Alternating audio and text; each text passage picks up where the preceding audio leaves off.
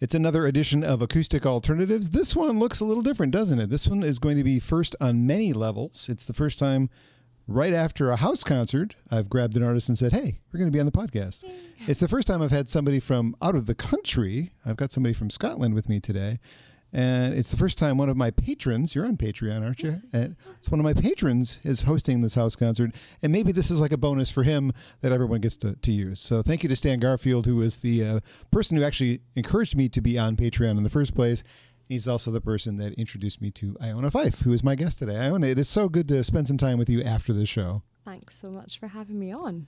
It's my pleasure. I thoroughly enjoyed the show. I will admit in advance to all who are regular listeners and watchers of the video, I didn't have a lot of time to prepare for this. I got your CDs that I ordered in the mail like 3 days ago. I ordered them a month ago. Oh, wow. Okay. And they're here. I didn't buy them tonight. I bought them so I could hear them before I saw you.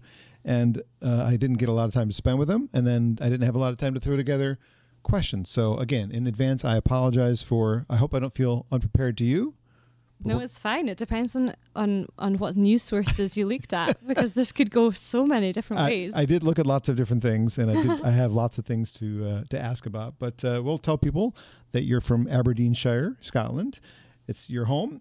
Well, it's actually your original home. You don't live there now, right? You live in Glasgow? Yeah, I live in a place called Springburn, which is north of Glasgow. It's an SIMD area, so a Scottish Index of Multiple Deprivation area. But it's salt of the earth people, lovely, a lot of artists around there. So I've been living there for like 4 years, but I've been in Glasgow for 8 years now, which is most of my adult life since I was 17.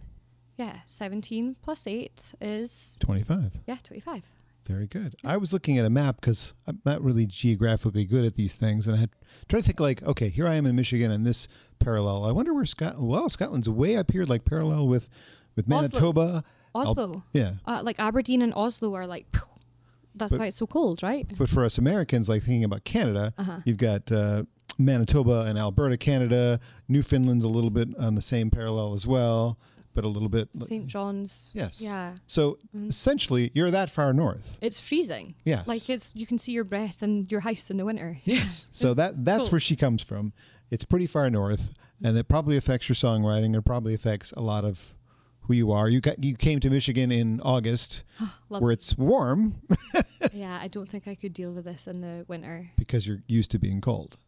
Yeah, but when people say, oh, the States, I think they think of nice, warm Californian weather and don't necessarily realize that like half the country is like cold as well. Yes. Yeah. We get rather cold. We get like 3 months of nice weather and then the rest is, Yeah, we get like 2 days and that's it. Typical Scottish summer. Well, I would love to hear you sing one of your songs. Okay. What song would you like to start with? And maybe there's a quick story about it. You're thinking hard, I can see it. I am thinking hard. I will sing a song called Bonny Udny, which I started off tonight's house concert kind of with. And it's very traditional. We have loads of songs in Aberdeenshire. 91 out of 305 of Francis James Child's ballads came from Aberdeenshire. Right, so like lots of scholars and folklorists like Alan Lomax, the first place they go when they came, well, the first place they went when they came to the British Isles was Aberdeenshire, because like Lomax met Hamish Henderson, and Hamish Henderson was very fond of Aberdeenshire as a place to go and collect songs and to go and do some field work, and brought, Kenneth Goldstein and Alan Lomax. Also, James Madison Carpenter, another American folklorist, went to Aberdeenshire. So, like, it's been combed over for years and years and years and thought of as, like, a ballad heartland of the English-speaking world because so many of the songs came from there. They also went to the Appalachian Mountains and became whole other new things of their own and became the roots of, I guess, some country songs. Shady Grove can be traced back to some ballads, and I guess Bob Dylan's Pretty Peggy on his first album is the Bonny Lass of Fyfe from 1492 in Aberdeenshire. And the version that he got sounds very like the version that was collected in Knott County by Cecil Sharp in Kentucky. But we can see, typically where that ballad came from, and that came from Aberdeenshire. I recorded it just as like a digital download because the last 3-4 years I've been doing songs which conceptually don't fit on an album together. Songs like In the Bleak Midwinter translated into Scots, you know, they just don't, that doesn't fit in with Bonny Fyfe at all. So I, you know, haven't really released an album or an EP for many years. I've just been doing it digitally, and so far that's been okay. But yeah, so I'm going to sing a song called Bonny Udny, which is in a collection of folk songs that have over 3,000 songs in this collection, and it's 8 volumes, and it's called the Greg Duncan Folk Song Collection, and this is in volume 4, and it's just it's quite a beautiful melody. I really like it, but it was collected in Aberdeenshire as well.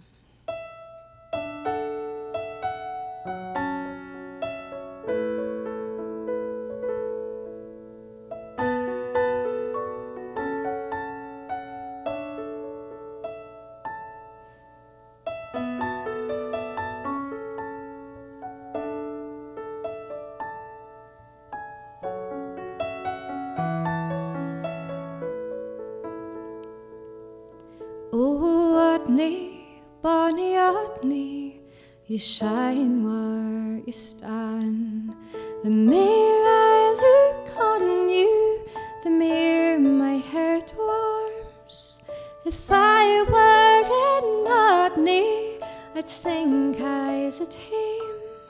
For there I get sweethearts, for here I get none. It's near the long road, love, that I hate to gang. Nor is it the long miles that makes me think long, but the one thing that grieves me and makes my heart sad is leaving oh you Udny and yon bonny lass. Well, the lads about Udny, they're all roving blades. They tack reeds delight in the curtain o' maids. They kiss them and clap them and spend money free. Oh, all the earths in Scotland, Bonny Udny's for me. I once loved a fair maid, she said she loved me, and her parents were willing that wedded we'd be. But for all of her promises, she has forgotten me, and since she's got another, let her go, where will she?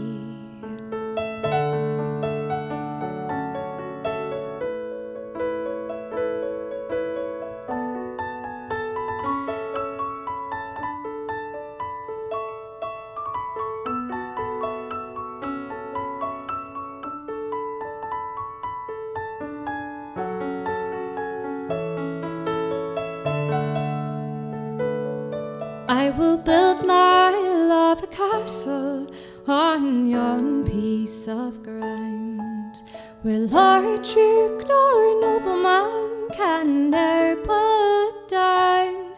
And if anyone should ask you, oh, what is your name, you can see it is Mary, and for Udny he came. Oh, you pull the red rose and I'll pull the thyme. You drink to your love and I'll drink to mine, for my mind will not alter or gang to and fro, but I prove kind-hearted to the girl that I love. Let us drink and be merry, let us drink and gang hame, for if we bide longer, we'll get a bad name. We'll get a bad name, and we'll drink ourselves through, and the long walk so Udny are I take gang through.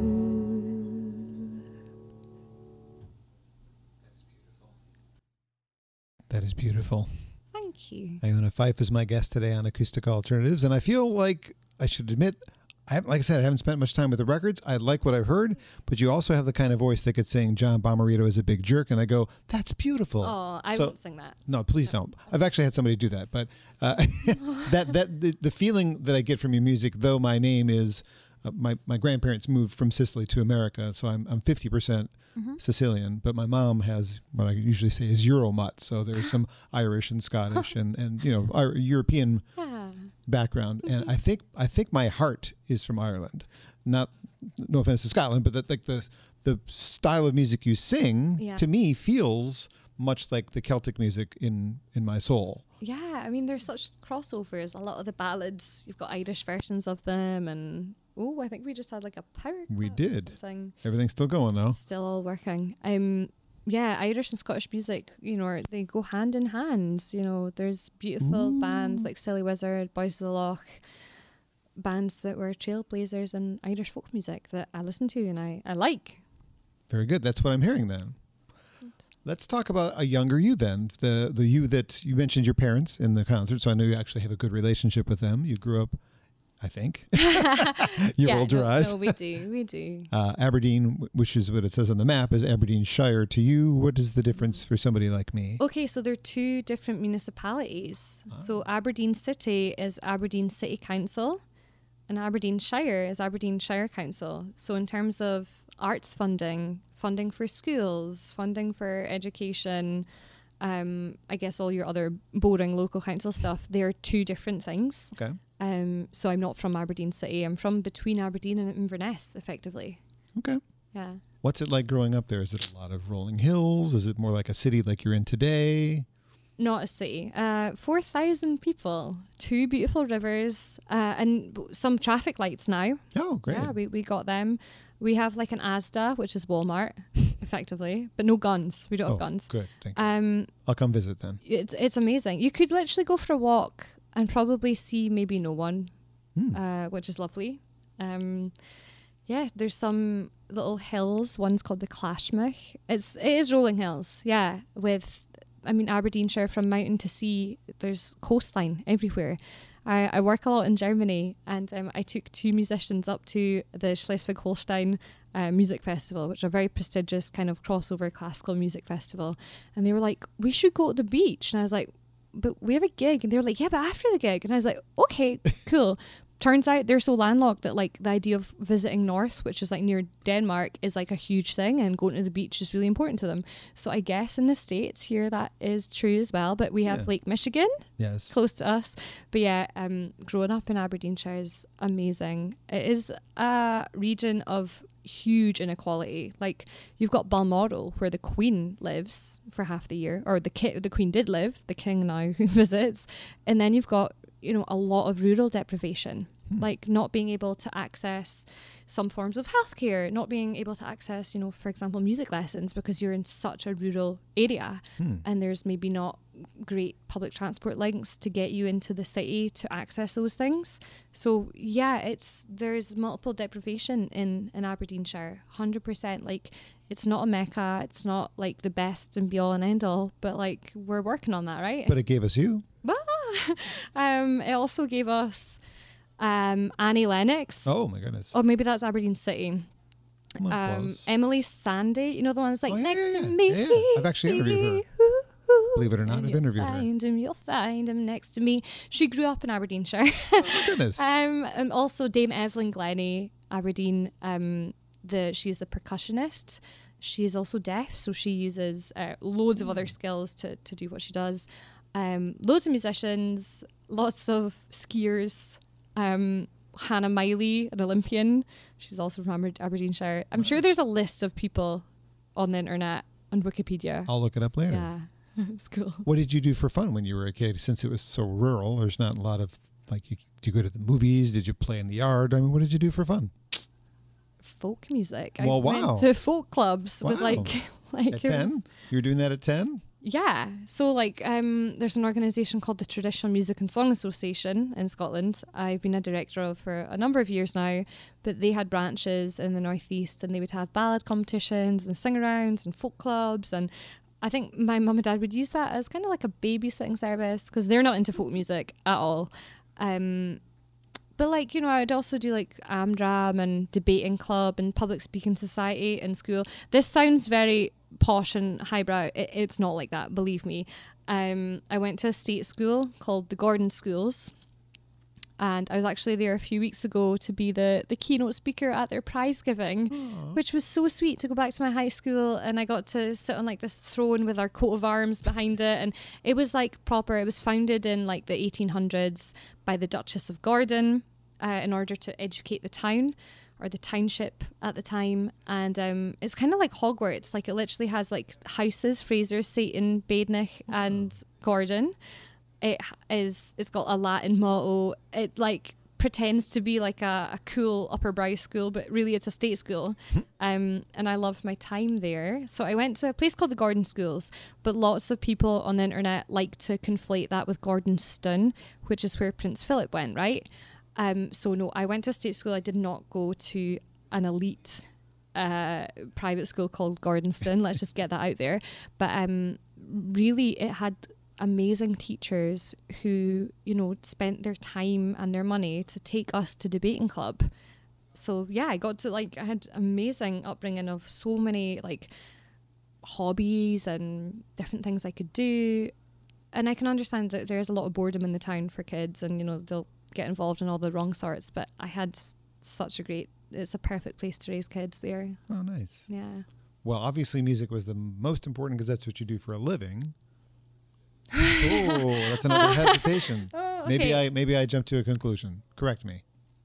It is the most important, because I'm doing it for a living, yes. But I'm really interested in politics. I noticed that. That's a little farther down in the notes. Yeah. So it's tricky because for a number of years I found music to be extremely hard to do, because I've put my flag to the mast on so many different issues, mostly Scottish independence since I was 16 years old. That flag's been to the mast, to the point where you know, some people might choose not to come to my gigs over that. Some people who identify as unionists, they might not come to my gigs. They'll send me quite horrible stuff online. So unfortunately, this issue is only in Scotland. The hatred, the division, it's only in Scotland. Like, everywhere else kind of understands the situation. Like, I remember immediately after Brexit, I'd go on tour in Germany, and people would say, oh my God, we're so sorry for you. Like, you didn't vote for this and you've been dragged out. Like, I think when you're a folk singer that ends up sticking their flag to the mast on things, and you get to go and sing at rallies and give your free time to causes. I feel like I give my free time to a lot of things. But like, it's difficult because you think, wow, maybe I could do something more meaningful than music. But then you do a gig like tonight and you're like, this is meaningful. Yeah. So you connected with a room full of people. I'm sure most of them had never heard you before. Yeah, 100%. And a lot of them bought the CDs and talked to you in length after the show. Yeah, and a lot of them are now more knowledgeable about the situation that Scotland's in. Right. So including myself. Yeah, what's more important than that? Because mainstream media isn't going to do that. Mainstream media is not going to tell you about the fact the UK government wants to send people to Rwanda, or like, music is politics and politics is music. And I have so many horrible messages, mostly on Twitter or X, saying shut up and sing. But when your music is your politics, and your politics sometimes maybe is your music, they're intrinsically linked.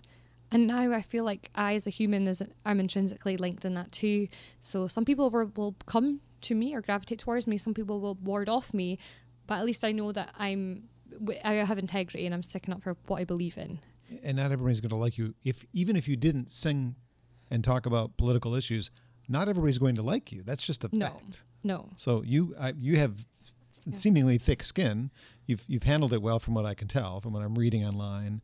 And reading about you, maybe I'm wrong, but it seems like you're like, you know what? I don't care. I'm going to do what I do. Yeah, to an extent. I think there is an effort. There is a huge systematic approach to how these people troll individuals like myself, and that they have energy. They're in their hundreds. They're mean. And I'm just me. Yeah. So when they go in and they want to actually have debate and discussion and healthy discussion, that's cool. But when they're just commenting about your appearance or making horrible comments about you, that's where I just block and I move on, because they can't be at that point. Right. They have nothing else to say, so they go for your appearance, and that's not nice. No. Well, so then in school, did you study politics and music separately, or did you just pick up politics as kind of like something you're passionate about because you're passionate about it?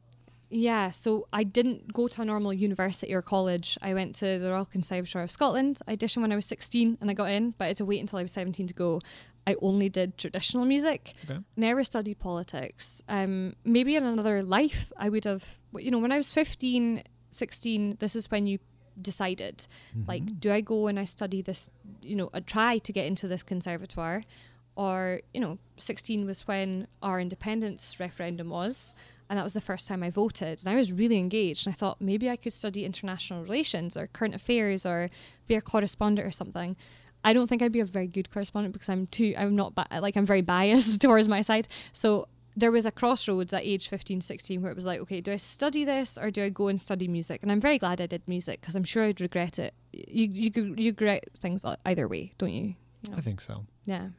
I mean, I could have taken a path to radio much sooner than I did. I tried to. Well, I'm glad you did. 20 years later, I finally started doing actual radio. Yeah, but I'm glad that you're here. And and this isn't radio, but this is the extension of losing my radio job in the pandemic and doing something that fills the whole of what I got to do there that I love. But yes, there are paths you can go on. And I mean, there's still potentially for you could follow the other path later.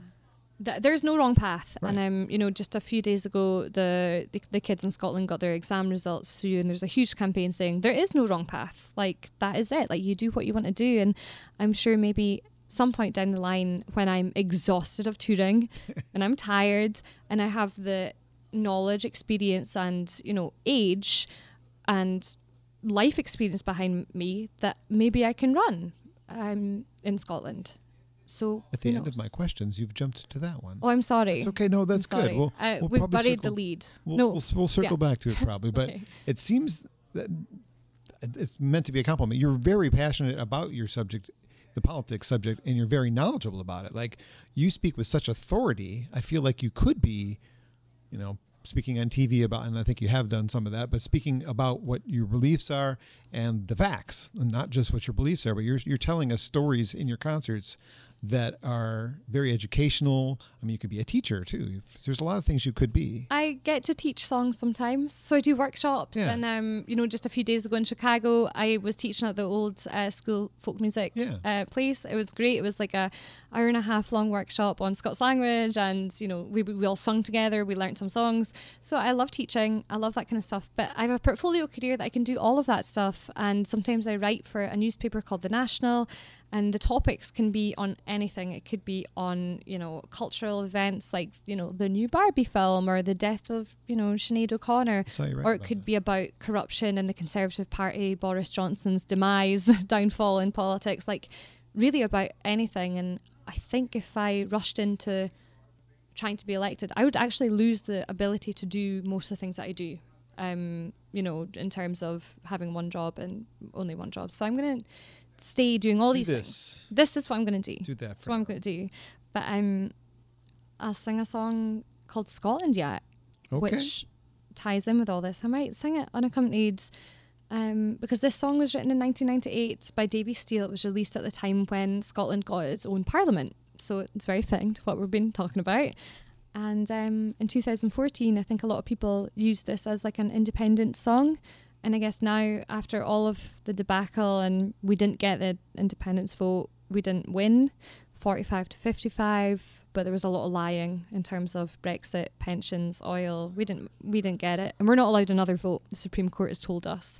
So this song is now about keeping our devolution, keeping our legislative powers, keeping our self-determination as much as we can. So, yeah. Cyn nu thought o it we hae in this land o the leal, the healing glen, the Doric stream, the fertile Allen field. They seem to offer different views when looked at fae within. Can strangers be the only eyes to see it all seeing? The choice'll be upon us soon to set her destiny at altar and toast to Scotland yet, whatever yet may be. Our mother tongue spak different wise, fi past to present ties, each separate and yet entwined. It's where our real strength lies. But should Easter and twine itself, the others to forsake, then all would be forever lost, for all the strands would break. The choice'll be upon us soon, to set our destiny, and I'll drink a toast to Scotland yet, whatever yet may be. While we still seek to blame our woes and pains on someone else, we'll never have the strength to solve our problems for ourselves. In truth, we fucked each other mere, learn this for our past, and then together we can choose for ourselves at last. The choice'll be upon us soon, to set our destiny, and I'll drink a toast to Scotland yet, whatever yet may be. The choice'll be upon us soon, to set our destiny, and I'll drink a toast to Scotland yet, whatever yet may be.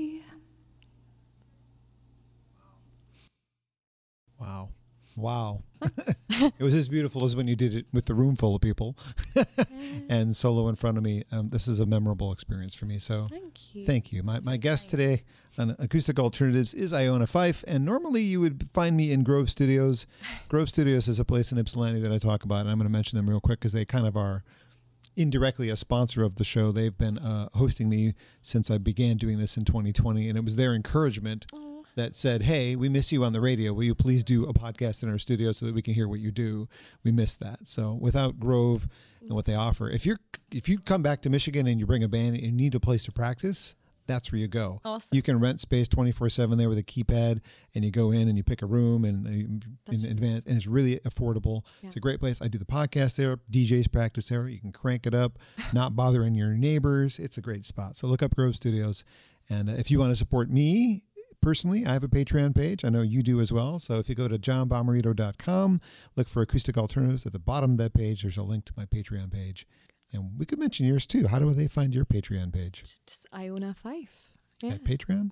Yeah, or patreon.com/Iona Fyfe. There you go. It's a great way to support people who are trying to do their thing. Totally. Wow, it's really helped during the pandemic. And like a lot of the time I'll put that back into creating new content or being able to like breathe and take a step and be like, okay, today I arrange a song. Yeah. Yeah, without worrying about, things. Right. For me, it's like if I have my next guests after you are a duo from Nashville, and it's going to require a little bit more video than I can do with what I have. And so I'm going to hire somebody. Awesome. And I also, creating opportunities for other people, which is awesome. Yeah. I want to support the music scene that I love by shining the spotlight on it the best I can, letting people hear things maybe they haven't heard before. That's the whole point of doing this for me. So thank you for being a guinea pig with me and having me experiment in a home with. I have no idea if it's going to turn out or not. I'm sure it'll be fine. You might hear some like people drinking in the background. Maybe. I'm having a gin too. It's okay. It's fine. Do you want to sip before we continue? Yeah. Go for it. I'm going to mention some of my favorite artists from Scotland because when I think of Scottish music, I don't think of what you're doing. Okay. I think of my favorites, which are the Proclaimers, Snow Patrol, Del Amitri, Texas, Aztec Camera, Paolo Nutini. Louis Capaldi has my album of the year so far. Paolo Nutini, I love him. Yeah, Simple Minds, Travis, Love and Money, Shirley Manson of Garbage, Mark Knopfler of Dire Straits, Midger of Ultravox, and one we have in common. Wait, you have Mark Knopfler and Dire Straits in there? He said Mark Knopfler is definitely not Scottish. It says on Wikipedia that he is. Really? Are they lying to me? I went to see Mark Knopfler because loads of folk musicians play with him. Yeah. So John McCusker, a fiddler, plays with him. Michael McGoldrick, an Irish like flute player, whistle player, also plays with him, and he did the Local Hero soundtrack. Local Hero is in Pennin, Aberdeenshire, so he's a bit of a legend. But I don't know if he's We should look that up not again. from the northeast of England. Well, then Wikipedia. By the way, that's a lobby. really good list, but this is like kind of indie pop, kind of, yeah. But I love Felice Capaldi and Paolo Nutini. Oh my goodness! Like I treated my mum to Paolo Nutini tickets last Christmas, and we saw him in Glasgow. He doesn't come here. And the show was great. The show was awesome, and like the song "Acid Eyes" is one of my favorite. I actually translated "Rewind" into Scots. Ooh, But very nice. yeah, I I had an him. experience with him that And Lewis was. Capaldi. What's that? I love Lewis Capaldi. Oh, Lewis. too. That album. Both of his albums are great. That new album is my album of the year, I think, so far. Yeah. Paolo, when I was still working at radio, we used to do you remember, actually maybe you don't, in the US we had a chain of stores called Borders Books and Music. Oh yeah, loads of people keep talking about it. I'm like, what? Right. So like people would go and sell CDs there and do Yes. gigs in the okay. Yeah, so the radio station I worked for had a series called Live at Borders 01. It was the main flagship store in Ann Arbor. And we would have artists that came through with a new album. We'd interview them on the air, whatever. So that particular day, the morning host who normally did the interview said, hey, I'm not going to be there. You're going to get to do Paolo Nutini. Cool. Fortunately, I got to do Paolo. Unfortunately, Paolo was stopped from Toronto into Detroit by the border crossing and was kept awake for way too long. So he was a little grumpy. Oh, wow. And it was live on the air in front of 400 people. And the answers were very short and like unfriendly. And his record label rep apologized to me afterwards. Oh, bless. And next time I saw him, he did a very similar thing, but not in a bookstore. He did a session for Acoustic Cafe, which is a nationally syndicated radio program that I'm a big fan of, in this small space, and my station also was carrying that, and he was totally different. Yeah, and he did a full set as opposed to the 3 or 4 songs. Everybody, it was amazing. It's just like musicians are humans. Wrong place, wrong time. Yeah, totally. And I think the scary thing is that you have to be on 100% all the time because you don't want situations like that. Like, I think maybe this is the politician in me that's like, it's tricky because people will talk and, you know, things will happen and people's first experience of you is like the thing that they remember. And like you told me this anecdote years after because it's a memorable anecdote and I never want to ever have someone ever be like, oh, she was a nightmare. She was hot. She was moody. But like, I have fibromyalgia, which is a chronic pain, chronic fatigue condition. And I sometimes think that like touring exacerbates it and makes it much, much worse, which is why I think having one place I go to work would be great. Turns out actually being a politician is not that either because you have a constituency and you also have, you have to go into, well, not Congress, but Holyrood.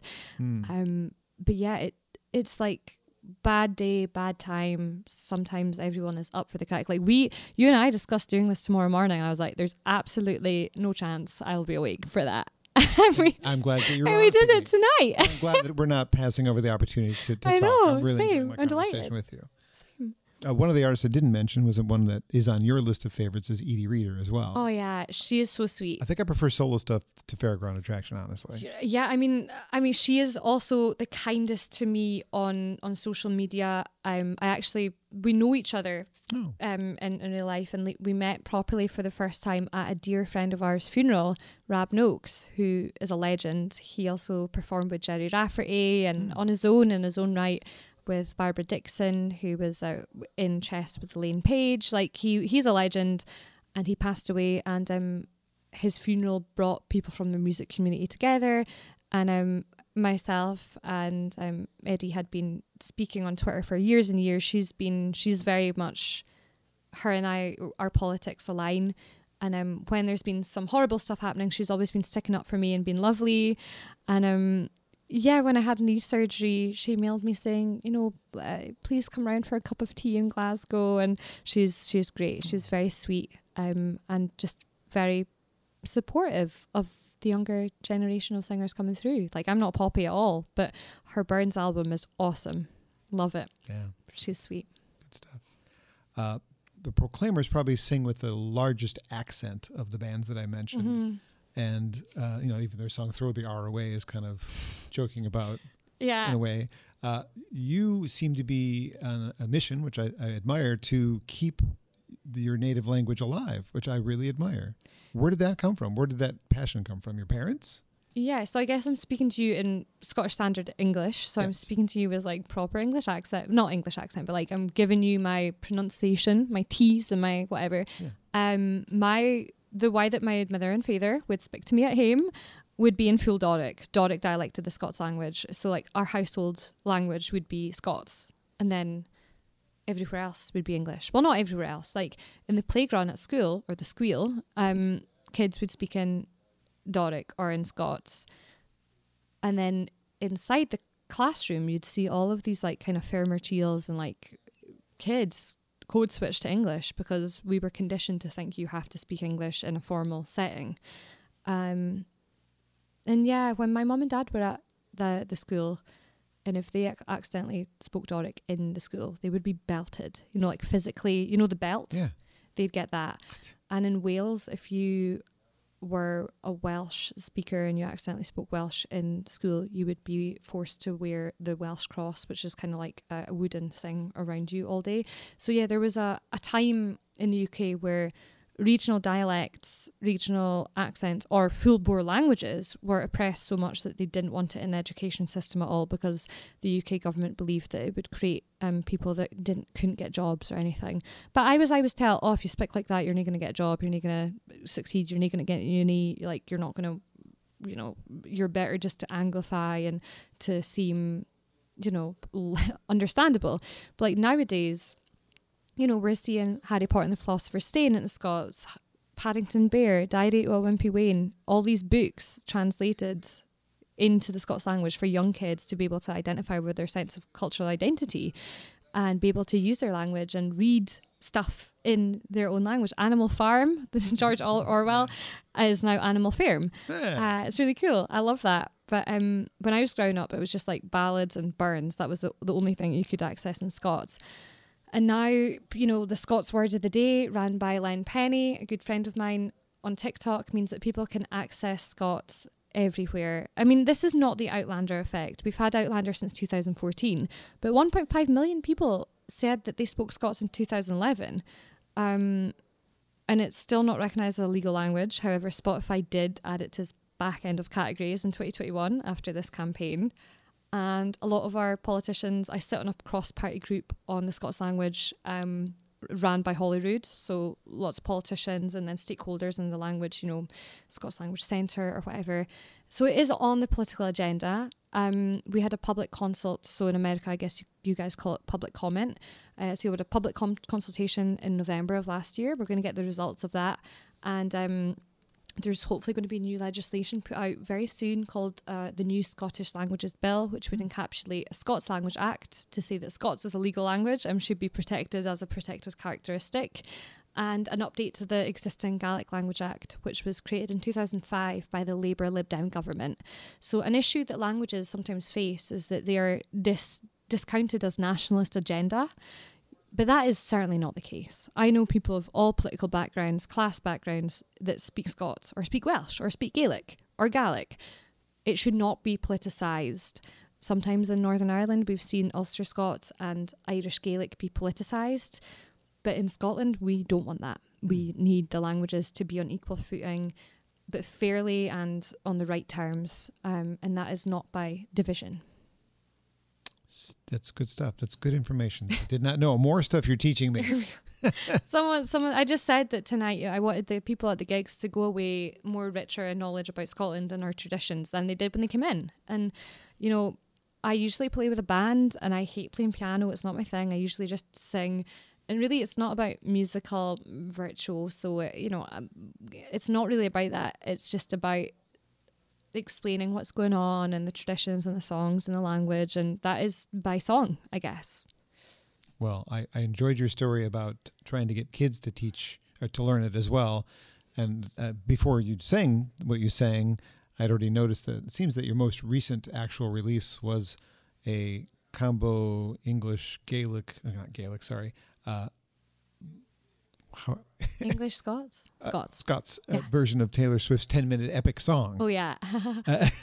Like, yes. How do you do that, first of all? And could you, like, do you know it in your head or do you have to read it? Do you think it?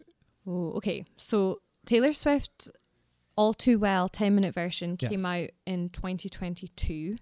It was the first song to knock American Pie off the Billboard chart as the longest song. It was originally released on the Red album, but as we all know, she's re-releasing her songs in order to get around copyright issues and horrible stuff that happened to her. When All Too Well 10-minute version came out, I was like, this is amazing, but it also works in Scots. So I did have to read it. I couldn't remember it all.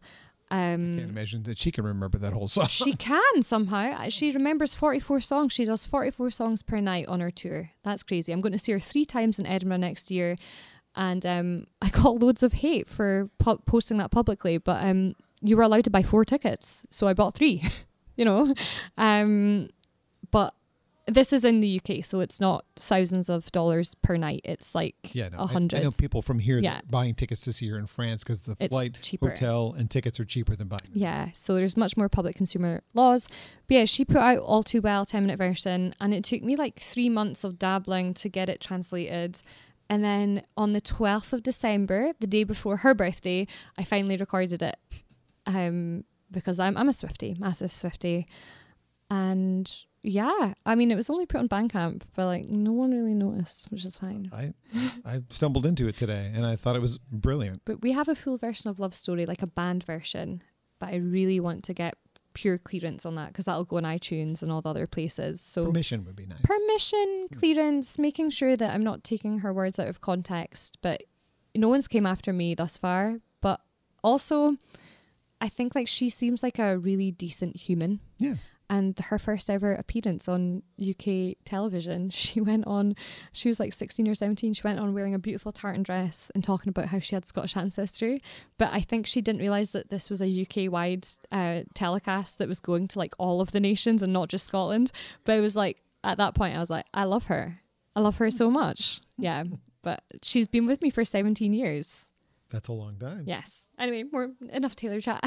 No, I just think it's ambitious that you're taking on like trying to keep a language alive that is not dead, but people seem to be trying to squash it. And you're like, no, I'm gonna perform in that language actually to keep it going. I mean, my degree was in that language. Well, like kudos. You know, you can go to conservatoire and learn Scots song, or you can actually in Aberdeen, you can have your MRI scan of like your knee or your like a CAT scan, and you can have them talk to you in Doric in your headphones. Oh, wow. Yeah, it's really cool. It's awesome. Well, I've had guests, I've done about 60 or so of the podcast version of my interviews. Most of the guests are my local musicians from the Michigan music scene, which are fantastic. Awesome. I've had a few, bigger names like the lead singer of Toad Duet Sprocket, Glenn Phillips. You probably don't remember the Verve Pipe. They were an American hit band in the Verve? Verve Pipe. The Verve Pipe. Different band. Okay, The Freshman was their hit in the 90s. The lead singer of that band. I would be minus years old then, but I'm going to Google them. Jonathan Brooke, Willie Porter, some of like the local, the national singer-songwriters have been guests. But you're international. You've played all over the world. What brought you to America? Because I don't know, what causes somebody to come this far over without knowing how well you're going to do? Playing a house is cool, but wouldn't you be rather playing to 400 people in a listening room? The thing is that it really, really it's so variable. Like last year we did a West Coast tour and I could employ musicians here. So I had a trio and we were doing theatres and some house concerts and a lot of teaching and like loads of West Coast venues. And, just, the industry is a nightmare right now. Like we're just on its knees, and that's everywhere. That's not just in the US, that's in the UK and Europe. Like there is different areas in Europe have different arts funding and all that kind of stuff. And I know that some arts funding in States just doesn't exist. So like venues are not, supported like they should be. And like there's a thing in the UK called the Music Venues Trust, and it's people are trying to get back on their feet after the pandemic. Also, musicians in the UK are trying to get back on their feet after Brexit and like the red tape of being able to tour in Europe. So you'll find that now each European member state wants UK musicians to have their work permits and their carnets and their visas and their EORI numbers. Whereas if you have a work permit a P3, visa for the States, you can do 50 states. So this is the last few weeks of my visa. Then I'll go home and then I'll apply again. I love coming here. There's so many people with ancestry or stories about how they love Scotland or Irish folk music, and it's almost like an inbuilt audience of lovely, lovely, salt of the earth, amazing people. And like tonight was a house concert, but like we don't really have those in the UK. The idea of like someone opening their home to strangers and musicians and some friends and family and all that kind of stuff, and putting on a spread and having drinks and just having an artist and putting the artist up between shows, and like that, the industry wouldn't be viable if it wasn't for people like Stan and Barb to do this. But yeah, I think North America, I've been to Canada before for a show in Fergus in Ontario for the Tartan Day in 2018, and I'd love to get back there, but I think I've always thought, oh my goodness, like US. Like, how are they finding you here? Like, what have you had, like radio success here? Have you? I don't. How do you get people to come to the shows? I'm not saying you're not good enough for it. I'm just saying I don't understand what would make you go, I'm going to go hundreds of miles, thousands of miles from my home and hope that people show up. Yeah. There has to be something that makes you think you're going to sell tickets. I guess in Australia this year I was doing like the Festival of Small Halls tour, which was really interesting. So they take a musician based in Australia and then an international musician, and they pair them up and they promote rural concerts in rural areas, which is an awesome thing to do. And in Germany I feel like they have really good arts funding, really good state funding, so you don't really need to worry about how many people will turn up or anything. I'm going to be honest, I've performed more in Germany and more in the US in the last year or so than I have in Scotland. Oh, wow. Yeah, it's just been my focus. Okay. I guess like I need to do more on social media, 100%. I need to get everything updated and do all that kind of stuff. But for me, this tour, I had to come out solo because I couldn't guarantee the fees for a trio. So that is the uncertainty that musicians are facing right now. Yeah. So I'm glad that I could do this with my piano. This Nord that I have in front of me, I took this on as hand luggage. Like that was...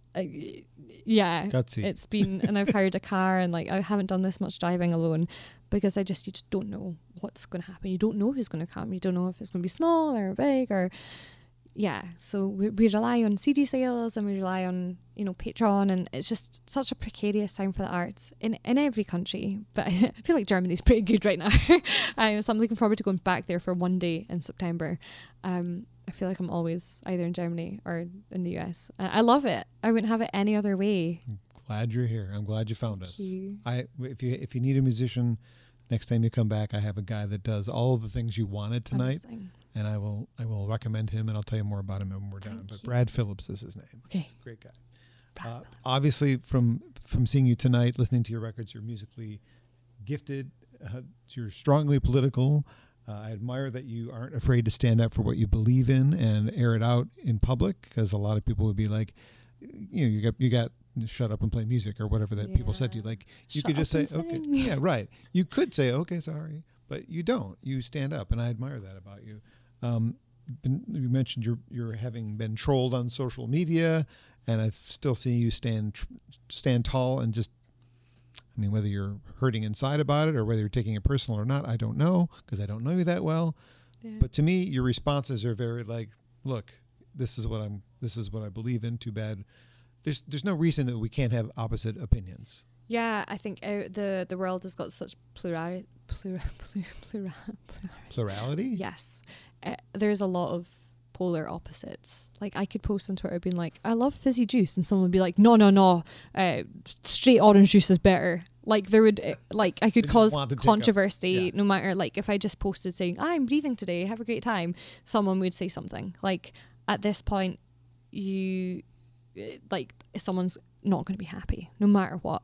Like I got pulled up the other day, someone said, oh, what about your carbon footprint, Iona? Like what are you doing to solve this? And I was like, good question. I don't know what I'm doing. So people are holding me to account. Yes, I'm totally happy with that because it makes me be a better person and do better. But when it's just nasty stuff, you just have to look over it. Like, nah. Let it go. Yes. I meant to bring this up when we were talking about the Scottish language. I had my phone earlier, and it's recording the video right now, so I can't do it again. But I said, hey, Siri, what does Iona mean in English? Okay. and it's to translate Iona from Scottish to English, and it says I can't do that right now, or I can't do that yet. I think it said yet. Yet. I'm like, ooh, yet. Interesting. Yeah. Years ago, there was like a study done, and it was like you had to record yourself saying different words for Google voice recognition, and they needed Aberdeenshire accents. I was like, okay, cool. Interesting. Yeah, it was cool. But is there a translation of Iona into like a English name? Well, from Gaelic to English, there will be. If you go in Iona Wikipedia, not my Wikipedia, but like the island Wikipedia, there should be something. It means something. Is it your birth name or is it a stage name? Birth name. All of this is birth name. What is does it translate to English? Anything that I don't even know. I can't even remember. If we had a phone right now, we could do it. You have a phone. Mine's busy. Hold on. This is the warbling of someone tonight said, have you heard of Ramblin' Jack Elliott? I was like, yes. He was like, he was just called Ramblin' Jack Elliott because he rambled a lot. So I'm going to call you Ramblin' Iona Fyfe. So yeah, Iona in Gaelic, sometimes simply in Scots, Iona, it means something. There's a Norse name to it as well. There you go. Have a little look. Founded by Saint Columba, the island. It's beautiful. Very good. But it does mean something, I think. Yeah. Cool. Thank you. No problem. So as a live performer, what has been your greatest thrill? I think just like people singing with you. Yeah. Like people, like a folk club. Okay. So not like theatre like venues. No, like I've done Lorient Inter-Celtic Festival. Huge, like stages. Huge, like the Palais de Congrès in Lorient. Massive Celtic festivals. And like, I love that. That's great. Love being on a stage. Like I do costume changes as well. Love that. But like singing here tonight with like a folk club vibe where like everyone is singing the chorus and they're getting the crack. That's just lovely. So much love for that. Is there another record coming? I've got 3 in my hands. You mentioned a digital only collection that you sell at your shows. Are you planning another collection of songs that are cohesive as a physical release, something that people can hold in their hands? 100%. So the second full album is going to be an album of songs from the James Madison Carpenter collection. He was a Mississippi-born folklorist who went to the northeast of Scotland and collected some awesome ballads. So that's album 2. There might be some Scots language Christmas stuff coming out this year. There might be, I mean, who knows, to be honest. I have no clue. There's so many songs, not enough time. I haven't been home in 2 months. You say you're too busy touring, probably. So I'd like to just breathe a little bit. Well, the sad truth about being a musician is that a lot of musician careers have an arc. You have a time where you're popular, and then you kind of do this, and maybe you do this again, but we talked briefly earlier about have you considered, okay, I'm 40 and people aren't really coming to my shows anymore. I still love music, but maybe I'll run for office now. Yeah. Is that a thing you really considered at this point? I mean, folk music is a thing that, you can be classed as a young folk singer for a long time. Yes. Like, I absolutely adore Eliza Carthy. Love her. And she is still classed as a young folk singer, and her and I are about 20 years apart. So I still have some youth in me. Absolutely. I didn't say you didn't. No, it's fine. But yeah, sometimes I think when like you're exhausted and you probably spent more on the hotel than you did make at that gig, you're like, wow, I'm tired. But also I have so much fire in me about other things. And, there has been like some people have asked, are you going to run? Like, the deadline is this time to be selected. And I'm like, nah, no. I'm 25. I've been involved in trade union stuff for many years. A few years ago, I got given the Scottish Trade Union Congress Equality Award for campaigning around sexual harassment in the Scottish folk music industry, which is a huge thing, by the way, unfortunately. So there's so much more to be done that I can probably do as a musician more so than an elected representative. More lobbying to be done, more things that I can get done, really. I would love to run for office and, one day maybe be Culture Secretary of Scotland. This would be in Edinburgh at Holyrood, and I would be a member of the Scottish Parliament. I would love that. That would be a dream come true. Whether my life plan will allow for that, I don't know. But I just know I'm going to campaigning on things that I'm really passionate about. You're good at a lot of things, I can tell. You're very, like I said, very passionate, very knowledgeable about the subjects you talk about, and you have that beautiful voice, which I would love to hear sing one more song. Thank you. What will I sing? Something from the forthcoming album that isn't done? You don't have to. Just throwing it out there. This is the one. It's called The Waters Meet. And I'm not going to say more about that.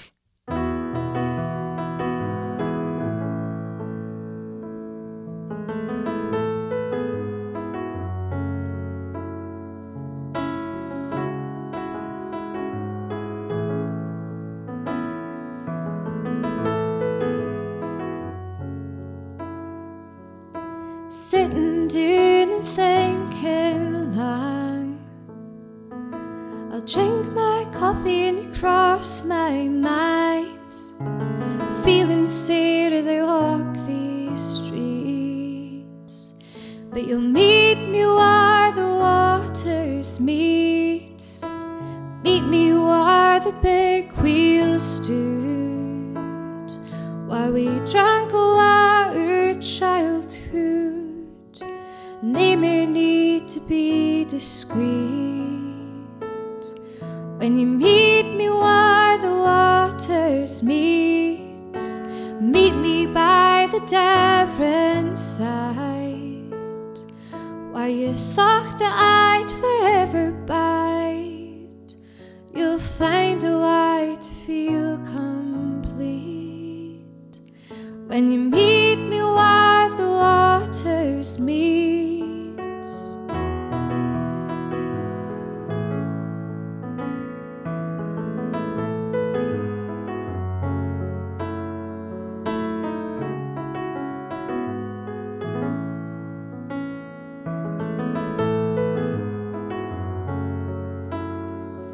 And it's hard to feel I'm welcome back again, for no I did was rin and rin and rin.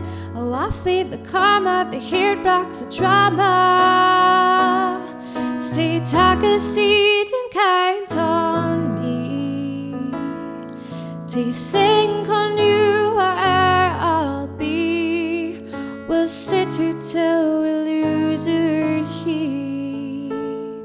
When you meet me where the waters meet,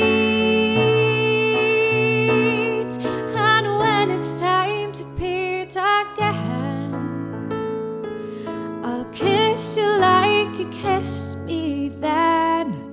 Forgive me as I leave these streets, but we'll meet in Smear where the waters meet.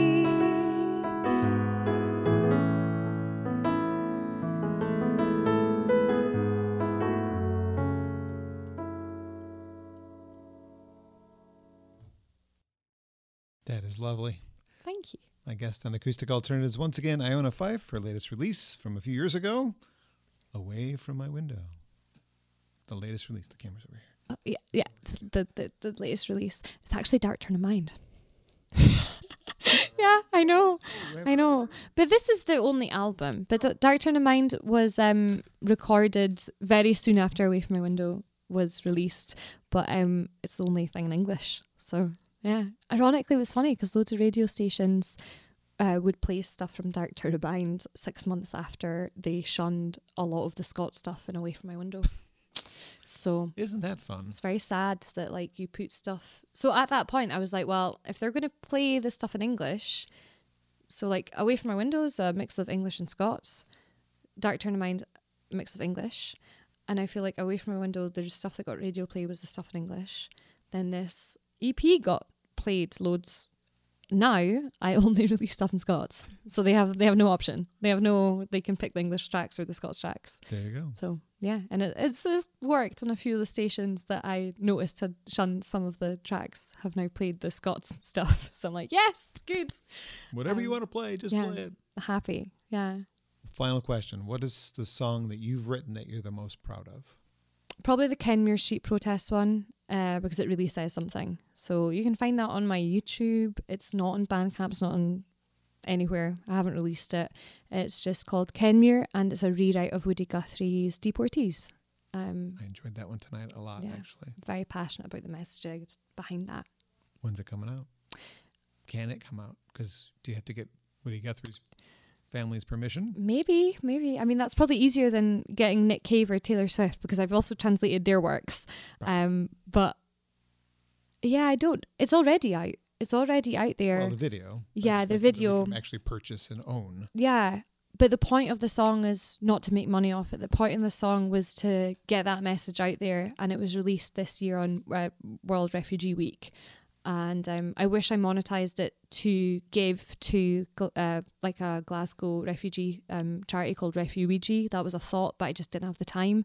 But if people, listen to it and hear the message behind it, then that's enough. I never wanted to make money out of that song at all. So probably not going to come out on a track.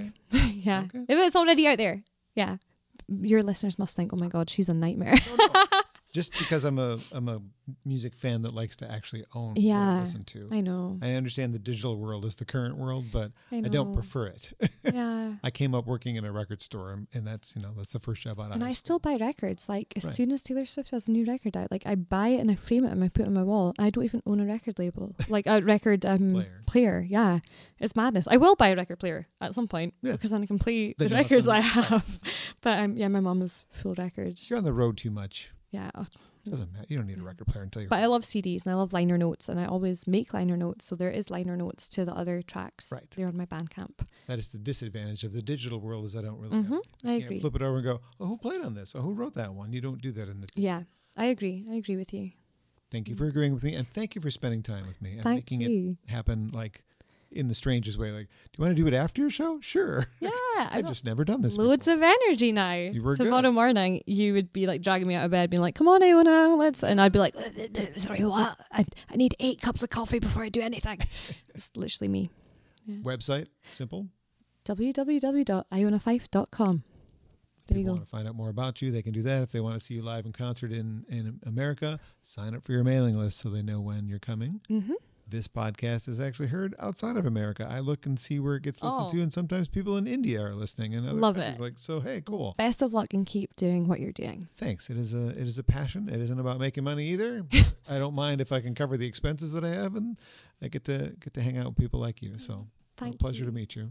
Pleasure to meet you too. Thank you for listening to the podcast. Again, if this is your first time, there's there's many more to explore. Maybe you're not familiar with the names, but if you listen to their first song, and I usually try and stick the first song within the first 5 minutes to keep your attention, you might find an artist from Michigan you've never heard and go, wow, how come I've never heard of this person? And I've got so much more to do. So love it. Looking forward to doing more. And thanks again to Grove Studios for nudging me to do this 3 years ago. Whoop. Thank you. Night.